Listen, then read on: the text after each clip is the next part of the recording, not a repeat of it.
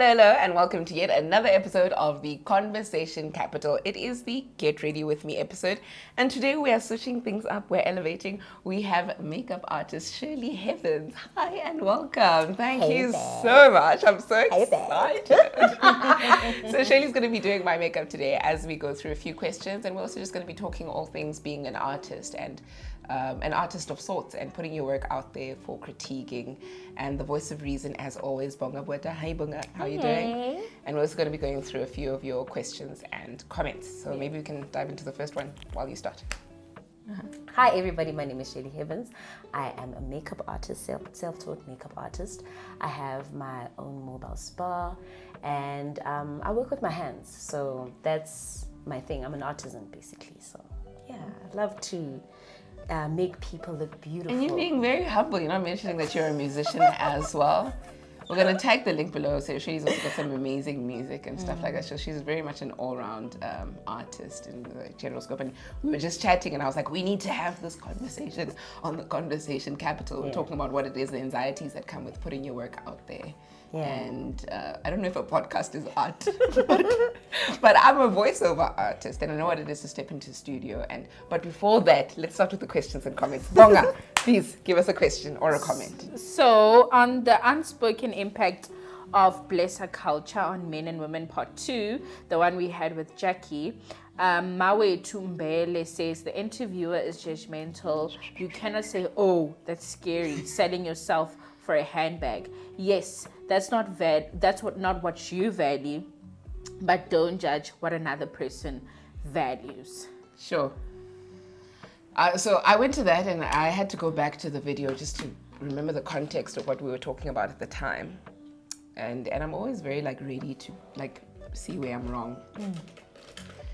But I'm sorry, I just can't take, I can't be sorry, actually. Sorry, I'm not sorry.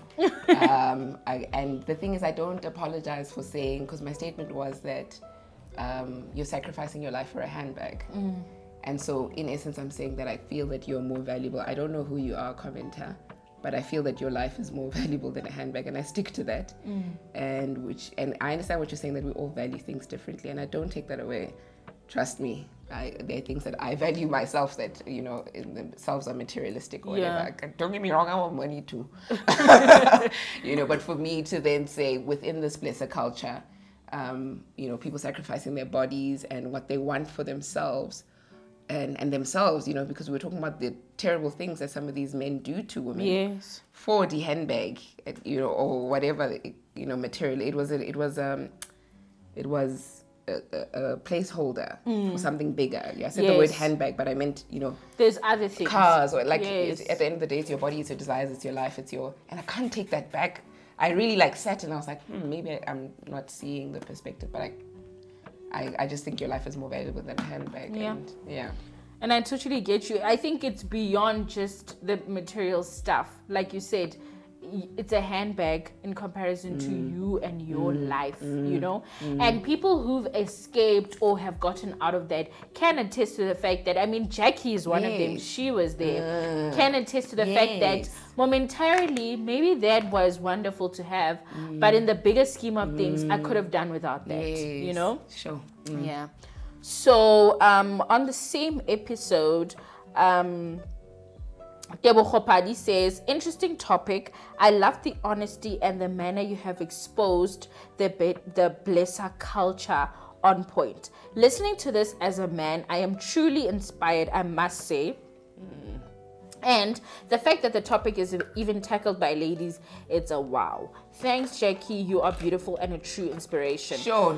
Shout out to Jackie. Yeah. And I think it's just that Jackie was in it. So she tells a story from someone who was there, who was in it, who knows what it's like. The rest of us, and maybe it is possible to say, Ursula Bonga, you guys are sitting on a high horse. You don't know. But we spoke to somebody who was in it and says it's not worth it. Yeah. It's not worth, what they put you through and what they do to you. So, yeah. And I think it's interesting that he points to the fact that it's women speaking about this, because I don't think a lot of people would expect that. Some people would, some people wouldn't. But it's more so all of us want the soft life, you know. So it's like everyone would encourage the blesser culture or get secure the bag type of vibe through a man. And I think that's why he points that out. It's not all of us. And when men talk about it, it's like, why are you hating because you broke? Yes. So we could be benefactors. Other people are gonna judge us and say, you would be a benefactor. Yes. You would be enjoying it. You'd be on the other side if you were indeed a blessee, right? And then some people on the episode, are some people innately polygamous with Hika. Sophie Nkuta. One of my favorite episodes yet, by yes. the way. Sophie Nkuta says, I concur with Hika in the lie part, but polyamory is not me at all. It bothers me seeing someone who has a person, I guess, and it bothers me when one is not honest. It is such an inconvenience, as Hika said. Be straight about it or just leave me alone as a monogamous type of woman. The sexuality and relationship thing is tricky shame. And that's so true, because I feel like what we were speaking about in terms of monogamy and other avenues of pursuing a relationship is the fact that be honest. Be upfront. I mean, as a person, you were telling me about, I think you spoke to this, so the fact that I want a monogamous relationship. So if you're not in it for that, don't string me along. Yeah. You know, don't string me along. Like, just the truth of it. So admitting that you're polyamorous from the beginning. Yes. How? Then you can meet someone who's polyamorous like you. But I guess it's in everything, because there was even a book that I read, Sam Aubrey, I mentioned this last time. The Sam Aubrey thing, yes. I did. And then, he says that when you're dishonest about who you are, like basically you try to put your best foot forward, what happens is that you're constantly engaging in like a relationship with someone that is not you. That person is not falling in love with Ursula. Yes. They're falling in love with this variation that you're giving them. So it's the same thing with this polyamorous thing. So you're deceiving someone into falling in love with something that you are not, and that's the thing. And there are two disadvantages. Firstly, you're deceiving the other person. But secondly, then when do you ever get a chance to be loved?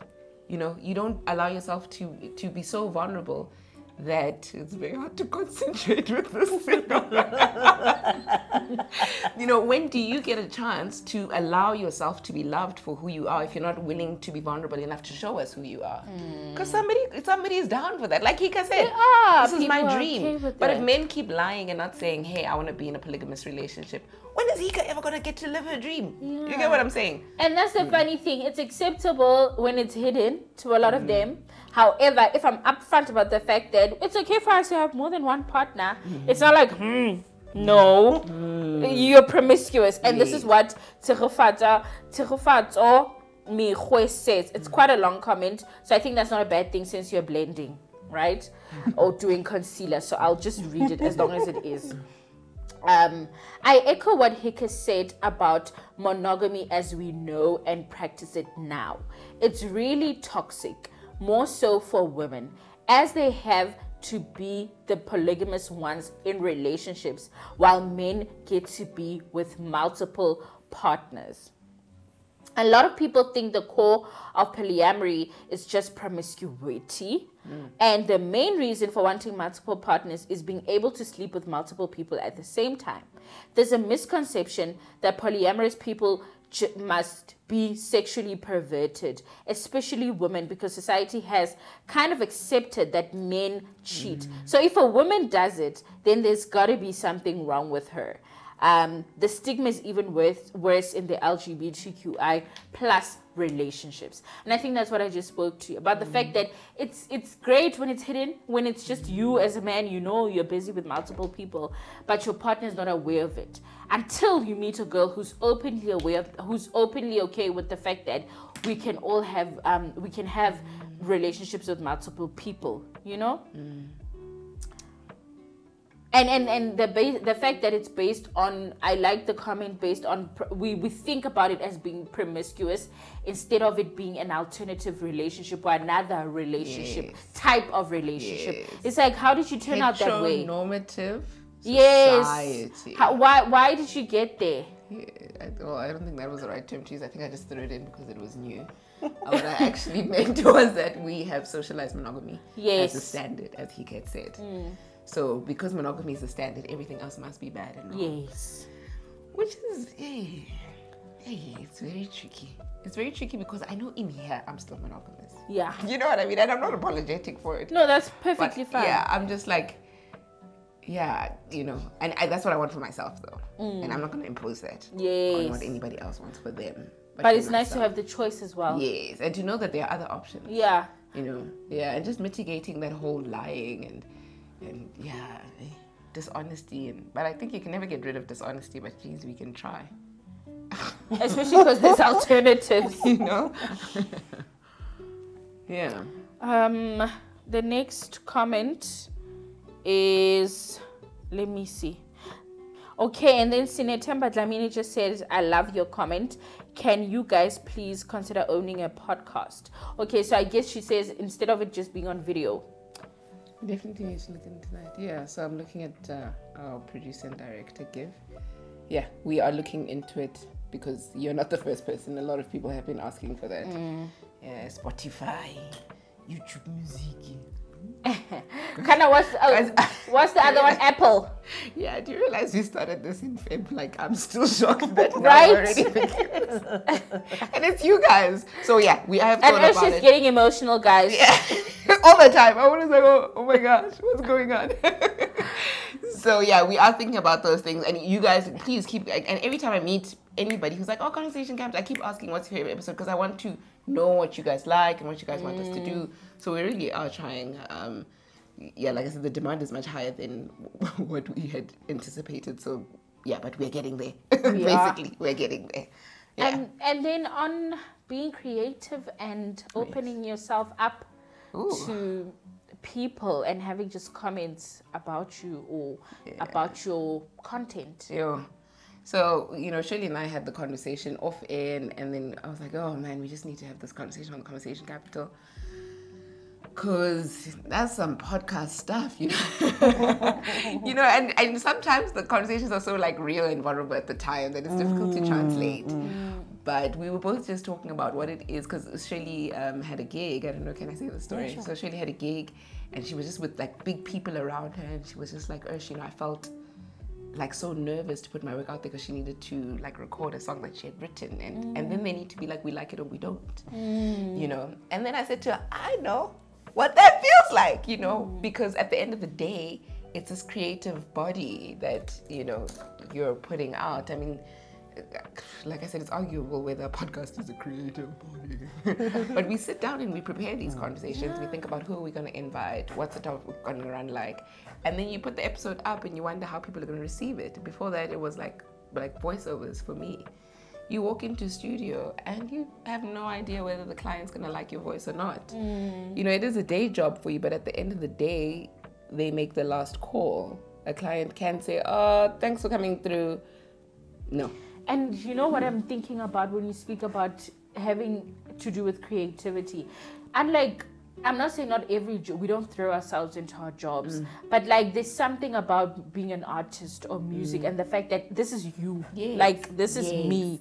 When I'm doing a voiceover, this is my voice. When I'm singing, this is my. So if you're critiquing that, you're critiquing me. And like Akika, it's a report at work. I value my work and whatever, but it doesn't feel like an extension of me. You know, it doesn't feel like an or maybe it could be a result of how I view work. View is another work is another part of me. It's not another thing. But with you're artists, in so many confines, that you kind of have to stay within the bounds of a report. Looks like a report. It's got an intro, a body. But when you're trying to create something different and something thought-provoking, and then the thoughts that are provoked are not nice. It's a terrible experience. It's very difficult because your art is like a child, and I really like to use that example because the feeling that you get after you've put it out, it's just like when you've given birth, basically. you always will have like post-traumatic stress. You're just thinking about, oh my God, is my baby doing okay?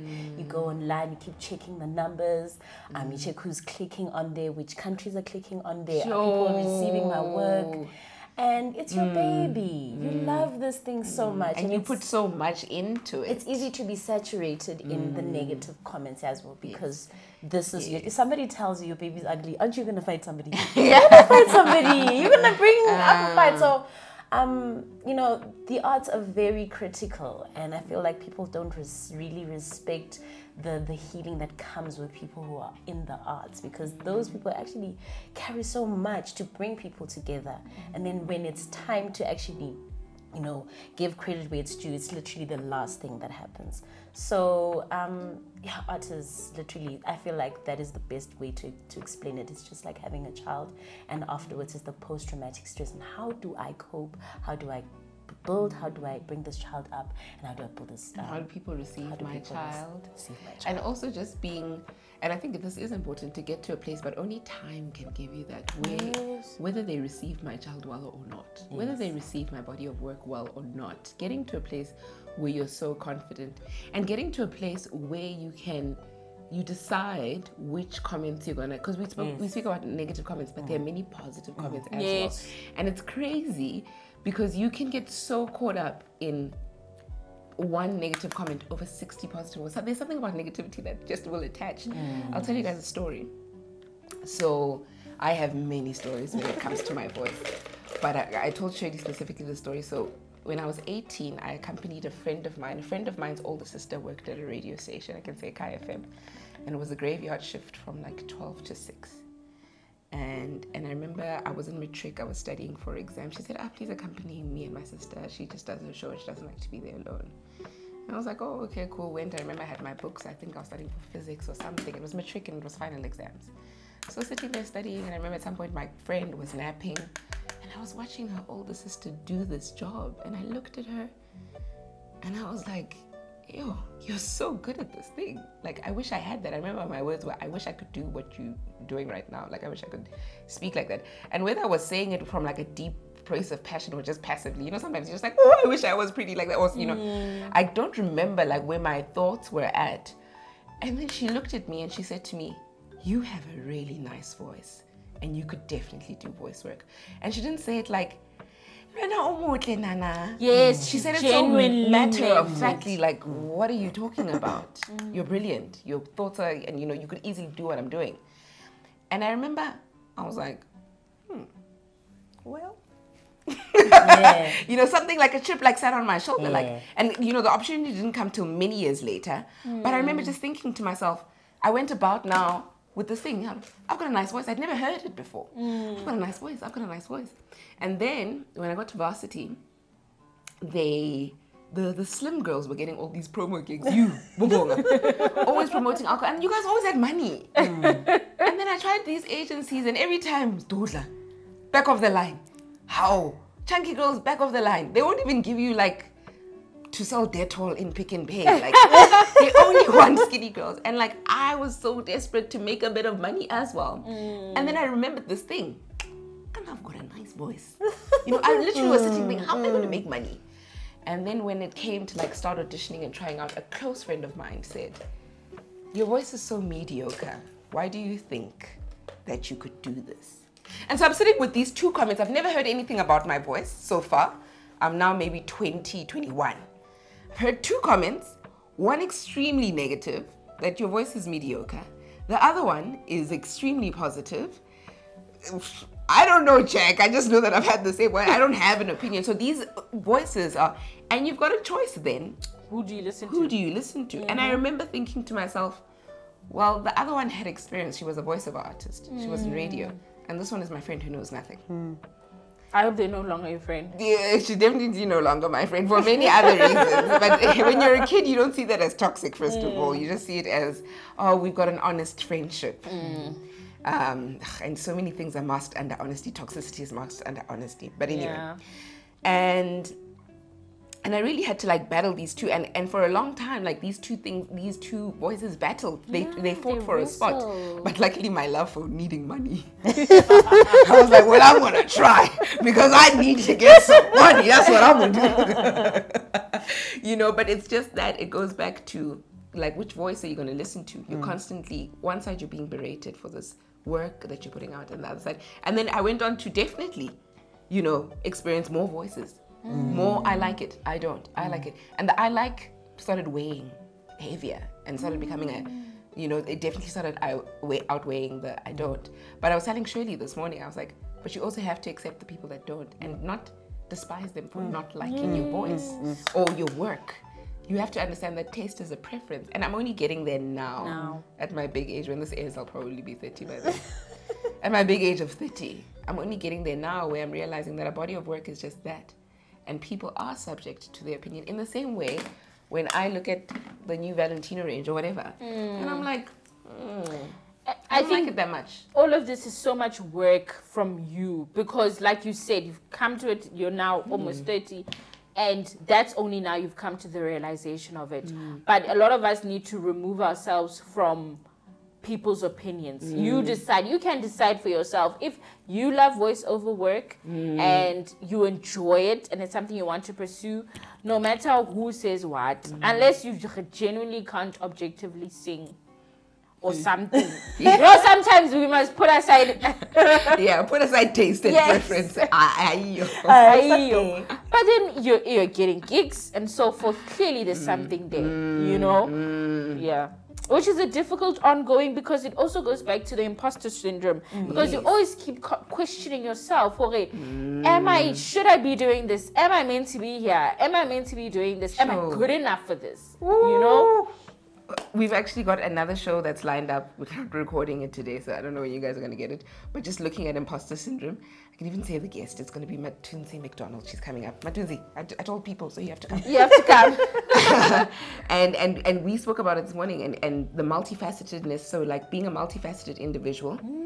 And because of that, that in itself can make you feel like you're lying in some other field. So I just went on a rant about how voiceover artists, whatever, but other people know me for my 9 to 5. I'm a scientist and a lecturer, you know what I mean? Yes. And that multifaceted, we were talking about how Shirley does makeup and whatever, and then she's this musician on the other side. And sometimes you feel like you're betraying one over the other, and you feel like one part of you is lying. When the truth is, you know what? I love it when there's like slight comments from studio audience. I wish I knew your heart, Tilly, and what you're thinking. You know, and like how you just feel like one should take preference over the other, you know, and people like, even I said to you, so how do you want me to introduce you? Should I go and make makeup artist or musician, you know? You know, and we wrestled with it, but then I said, no, we really have to embrace. You could be both. You are both, you know, fact. But it takes so much like unlearning to, and I think, you know, yours is even more interesting because of the how different they are. Yes, you know? Yes. And then you're in the science field where some things are not taken seriously more. I mean, it's transforming. People are thinking of it differently. But like, I can imagine it's like, you have a podcast, the scientists, they're like... And when they hear the podcast... Yes, it's like, is this the same girl who's in a lab coat? You know, and I don't feel that one betrays the other. No. Not even in the slightest. I think that's a beautiful thing about us human beings. We're so multifaceted. And especially where we're at now. Yes. Do you understand? With the amount of information we're receiving now, it is so easy to be exposed to the many different things that... I remember I went for, I think it's called a psychometric test in grade 10, because my mom, shout out to my mom, she's always been like A-star parent. She's like, no man, you guys need to figure out now what direction you're going to take, you know, especially for like choosing subjects. So we went to some psychologist, we did a whole bunch of tests, me and my brother.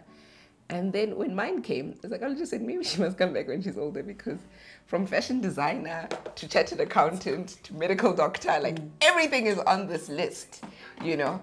And now looking back, I remember that struck this thing to say, oh, I'm still immature, I can't decide what I like.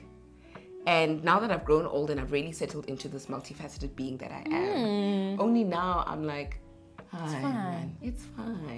It's fine that I'm like diverse, and because of the amount of information that's coming at me, the opportunities that come at me have allowed me to diversify And I think we're robbing ourselves by wanting to like stick in one lane. Life is so long. I think all of us must explore something. One of my colleagues, yesterday we had like an just a training session type of thing, and one of the icebreaker was tell us something interesting about yourself. And she's now like, she's in her 40s, but she's discovered DIYs, and she wants to pursue carpentry. And you know, it's like we are so amazing. I look at my mother. My mother is almost 60, and she has things she still wants to do. Yes. You know, new things that she still wants to do. So we're really robbing ourselves by thinking we must stick to one lane. There's no need. And people, because they're scared to diversify, they will impose those fears on you. There's someone who said to my mom, actually, I'm confused, and I was so hurt for so long, and I carried that Oreo, you know, psychometric test that said I'm confused and immature. Now it's this person. Until one day I shared it with someone, a very wise woman at my church, and she said to me, I would have called you many things but not confused. And then she's taught me the words like multifaceted, diverse. And you know, when somebody gives you a vocabulary, like, yeah, man. Actually, you know, and don't get me wrong, I mean, there is a whole jack of all trades, master of none, but still always better than a master of one. Of one, yes. You know? Yes, that's the full But quote. the statement always ends, a jack of all trades, master of none. When you learn the full quote, you're like, I've been robbed my whole life of feeling like I'm normal. And the other thing is that we feel like we need to complete all of them. What if you go into something and you discover you're onto something. What if you go into something and you discover, actually, this is not for me? Yes. One less thing you have to consider or go into. Yes. You Like, know? nah, guys, I can't sing. One time, and I'm like, I know. I believe in giving up, hey. I believe in giving up. It's important. Yes. It's okay Yes. for you to try something, you know? and then decide, yo, no, this didn't land here. It didn't So land. it's okay. Let's move on to the next one. You and discover. that's how you learn. Like, And oh you my discover gosh, this is yourself, what this is your how I talents. am. Oh, wow. I this is love beautiful. it. I'm loving this guy. I don't know if you guys are. I'm having a I good feel like we're so obsessed with something coming like to the end, or having this big ending moment, or okay, now I'm sewing things, I'm gonna be a big what. No, there's no need. Maybe I was enjoying sewing at that time. It's okay. I've gained a skill. Let's move on. And the other thing, now that I'm thinking about the sewing thing, I can't remember when we had this conversation, or was it even in this context, but about the fact that there are some things you can enjoy just for yourself. Nothing has to be... Nothing about making money. Yes. Nothing about being good at it. Yes. You know, I think definitely for me that would be more like very artistic things. Guys, not a painter, but you've seen the artwork in my bedroom. There's something And I'm just like, for you. it's okay. It's for me. It's my little therapy. But I can't even paint a tree. You know what I mean? And it's just that. It's for me. It's my little, you know, and it's okay. It's okay that you're not perfect at it, but you know that you've got a desire to do it. And you've tried it. And you tried it, and you keep trying it, and you keep doing it. You know, not that I'm going to try to go make money from painting. That's the part where you give up. Hey, man, these days, obey yellow blob, and it turns into something. I don't want to talk.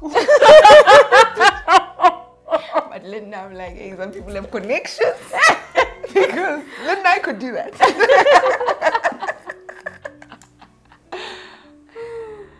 You're looking so lovely. I think after this, Shirley's gonna be getting bookings. Oh, that would be so awesome. Guys, shout out to It's the going to be in the capital. description box. Yes. Shirley Heavens.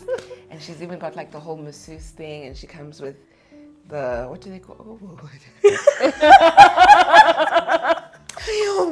30 minutes. You guys didn't tell me I don't know how to do my own makeup. Every week you don't tell me that I don't know how to do my own makeup. You're welcome, honey. So for the next 3 episodes, when you see the speech, just know. Shirley Heavens, baby. Shirley Heavens. Thank you so much. What did you say? What was I saying? I said you come with the whole table. Yes. She comes with the whole table, and so if you want like at-home treatments, she does at-home treatments, and she's absolutely amazing. This is becoming an advert. It's not paid for. I promise you, it's not paid for. But I just think she's absolutely amazing. She's good soul, good spirit. So check her out in the description box below. I think we can round up. Do we have anything else to go over? No, that was the Get Ready With Me episode. Thank you so much for listening, and thank you so much for always liking, sharing, subscribing. If you haven't, How judge? No judge. judge. For real. Thank you so much. We'll catch you next week. Goodbye and God bless.